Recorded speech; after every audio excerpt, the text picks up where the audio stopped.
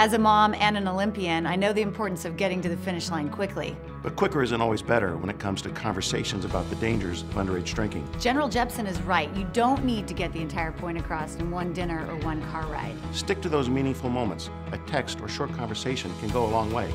And be sure to use resources like asklistenlearn.org. They've got everything from conversation starters to facts about the dangers of underage drinking.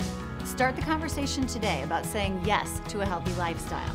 And no to underage drinking.